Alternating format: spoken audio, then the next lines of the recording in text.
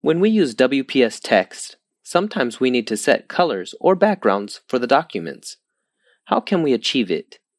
To set the background to green, click Page Layout on the taskbar and select Page Color. Then choose a theme color as you want. For more color, you can also click on the More Color below to customize the desired color. How can we set the picture background for a document?